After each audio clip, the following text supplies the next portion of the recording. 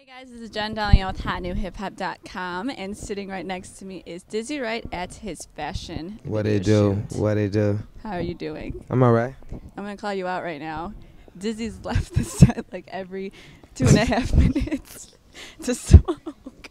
Yeah, I have. I've been smoking all day. Let's talk a little weed talk first before we even get into serious conversations. What's your favorite strain of weed?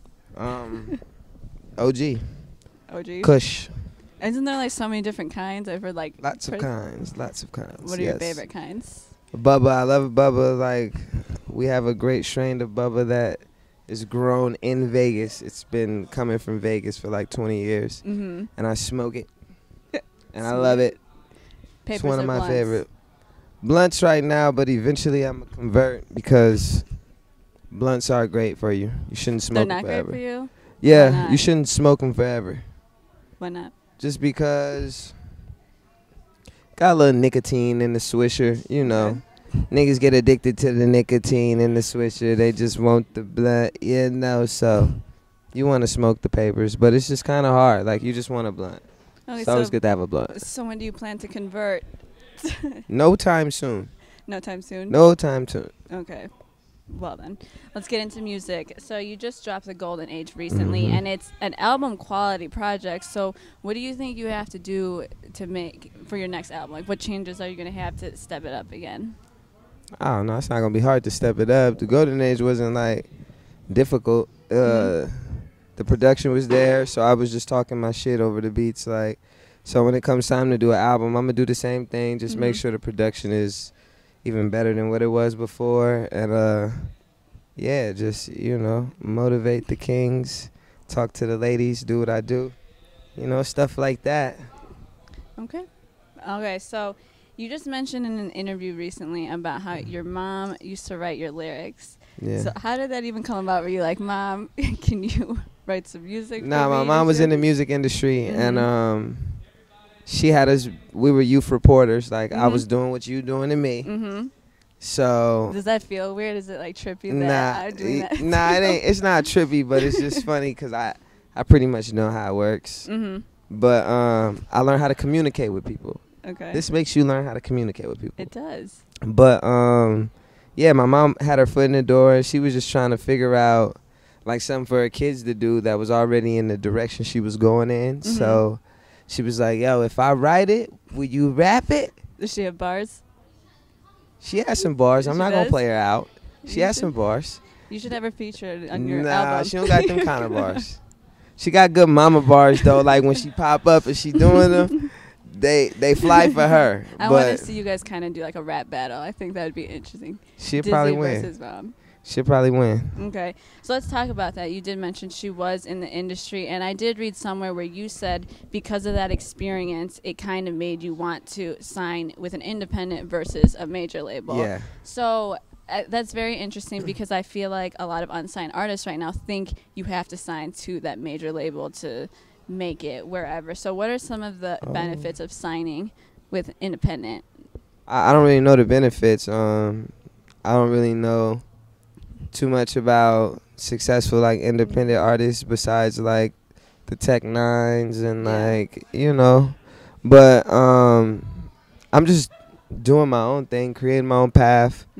I don't really know the benefits or like what's the goods in it, but I know that I have like creative control. I get to make the kind of music that I want. Like, I don't got nobody over my shoulder telling me like, you know, trying to make the music for me, you know. And I'm just getting on the road. I'm able to take care of my daughter, so smoke good weed and just be a young king, you know. And it's working out. I have to talk about your daughter since you brought. She is the cutest thing. I swear this is gonna sound weird. I go on your Instagram and I watch the videos. What's your daughter's name? Zayden. How old is she? She's 2. How has fatherhood impacted your life? I was just very motivated. Like, you know, I just be teaching her. I just want to teach her the game.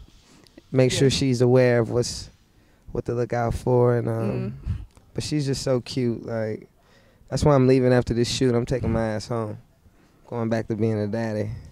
Yeah, I love being a father though. Like, I'm just a chill dude. I'm not real turned up. Like, you know, I'm real laid back. I like being a daddy though. It's cool. What are some of your favorite things to do with her? just talk to her. Like, potty training was cool. It's cool that she just knows how to just, she tells me when she wants to go now. I'm like, oh, word? Like, okay, well, let's go then. Sure. Like, but she just saying something new, and her personality starting to show a little bit. Like, so if I start talking, she'll talk my ear off, and then as soon as I start talking, she'll make it seem like I talk too much. What is she mixed with? Because I was trying to figure that out. Italian. She got that good hair. Does she? Do you know how to do her hair? The little tacky ponytails. That's about it. Ponytails. That's it. All right. My last question for you, since we are at the fashion shoot, who do you think is the most fashionable person in the industry? Fashionable, like swaggy, like who the flyest? Probably Trinidad. Trinidad probably killing them right now. What about female? Tiana Taylor. That's my Honey boo. said too. Yeah, they fly. I'm the flyest though. I'm flyer than them all. No, I'm playing. Everybody pretty fly. Everybody got their game up. It's a lot of leather stuff going on right now. I ain't got no leather though. I just feel like leather would be so uncomfortable. Yeah, I mean, damn. I don't know if I'm like, damn. But yeah. So no leather. So if I ever see you wearing leather, I am going to call you out. You probably never catch me. Oh, you know what? Can't say that because I wore some leather shit, but it was just the sleeves. Do that count? That count? That's half leather. Oh, I wore some leather and a leather bucket hat. Oh. Now that's full leather. So it's that's a suit. It's a leather suit. I guess that's what's in style. Guess so. Well, thank you so much for your time. I'm looking forward to this video. Hopefully it come out fly. I mean, hopefully it will. Word. For sure. It's going to blow up. All right. Thank you.